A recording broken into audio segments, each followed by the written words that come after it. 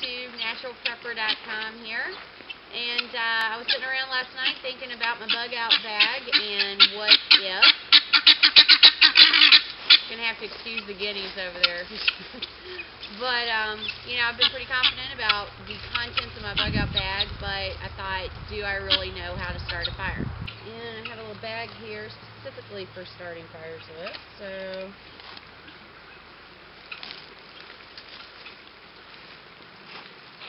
put some fire bugs and matches.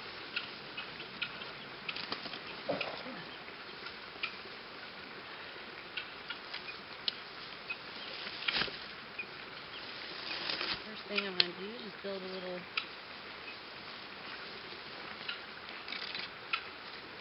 bit of a small fire teepee with some of the smaller kindling. I'm sure I'm going to get lots of input on how I'm doing this after this is done. But feel free to comment, because normally I would just, you know, have my lighter and some paper, but at least I've got some, well, these leaves are kind of wet actually. Some of them are. Yeah, the leaves are all wet.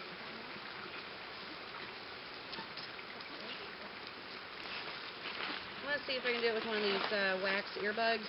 Basically, it's just cotton with wax poured over it. I've never actually tried to use one of these. So I'm going to set that down there. Okay, so I've got, like I said, this earbud is what they call it. And it's a cotton ball with wax melted onto it. And I'm going to put that right up underneath where I want to start my fire at. And I have my waterproof matches.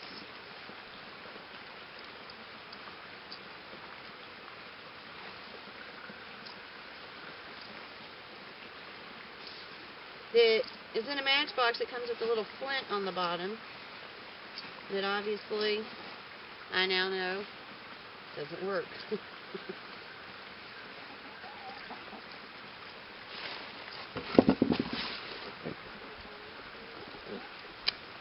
There you go. Good old rock. That's a fair way to do it. So I wound up I had to strike the match on a rock because this matchbox carrier has a flint on the bottom, but it did not strike the match. But my little fire bug is going there. So I'm going to try to get a couple of things in there just to get it built up to catch these sticks on fire. Which I think actually I hear it cracking. It's already doing it.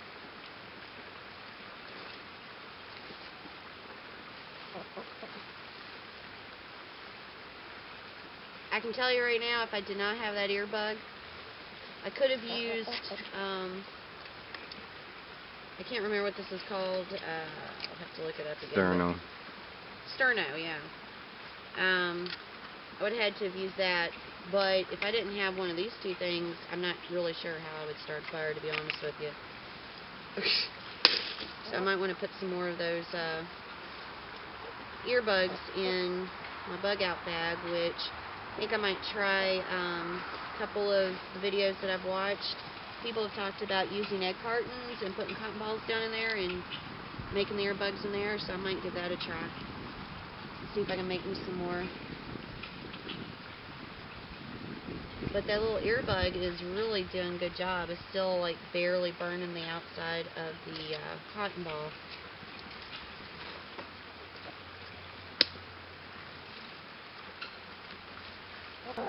That until you've given it a try, you don't really know if you can do it or not.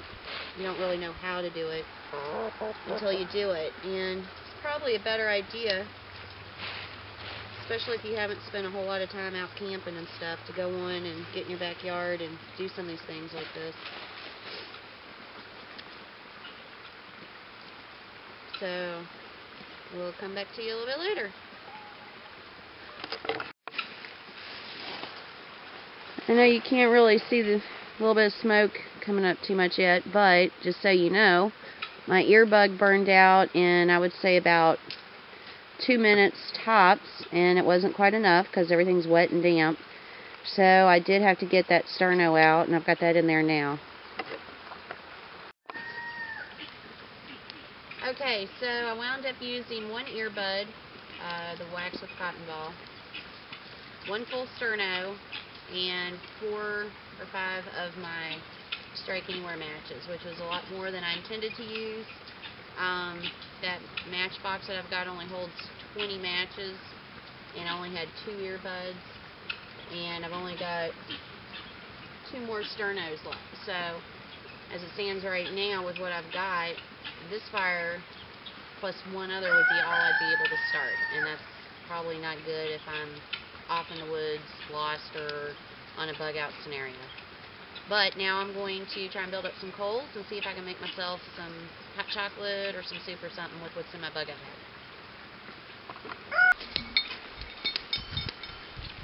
So, I was going to make my hot chocolate and realized I didn't have a spoon in my bag. Of course, there was an old spoon on the ground, so I was just going to clean that up. But as I went to go get the spoon, I knocked my water right onto the fire, put half the fire out, and that was the last little bit of water that I had on me. So, today's lesson is you guys are right. Do it a few times so you know how to do it. Get it right. I know now I need to go in and get my spork spoon, make some more earbuds, get some more matches, and try it again maybe in a day or 2. Okay, so tomorrow be sure to check back because I'm going to make Mike come out here and show me how he knows how to start a fire. And I'm going to fix my bug out bag and put the spoon in there. And like I said, we're going to work on making some more earbuds and stuff. So, see you guys tomorrow.